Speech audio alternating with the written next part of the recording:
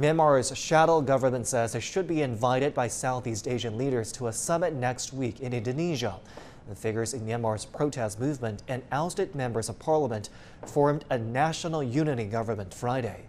They've called on the Association of Southeast Asian Nations not to recognize the current military government. Myanmar's junta chief will attend the ASEAN summit in Jakarta on Saturday in his first foreign trip since the military takeover on February the 1st. A local monitoring group says escalating violence in Myanmar has at least left 730 people dead.